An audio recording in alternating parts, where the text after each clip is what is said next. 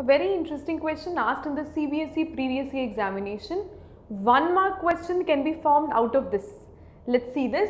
If ABC represents sides of a triangle in order, find the value of A vector plus B vector plus C vector.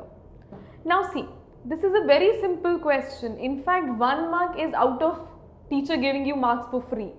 It has been given that there is a triangle and that triangle has 3 sides and you can represent the sides in the manner as A, B and C. And it is very much clear that the sides have to be taken in order. That means the arrows should be such that they should form a cyclic order, because you are going like this, then going that way and then going back way forward.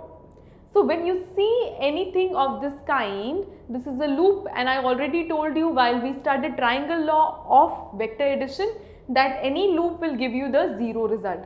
So simply you can write what is the value, that is 0 vector is the value, null vector is the answer.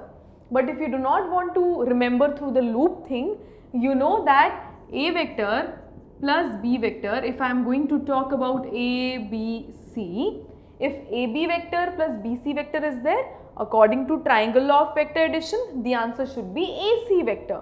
But AC vector is not there. C vector is equal to what? It is minus of AC vector.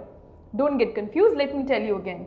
See, using triangle law of vector addition, I know that A plus B vector I have to find out.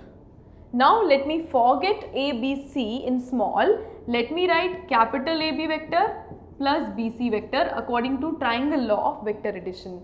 This should be what? This should be AC vector, because you know the resultant has the opposite order. But AC vector is what? AC is minus of C vector. So putting the values minus of C vector, this is A vector, this is B vector.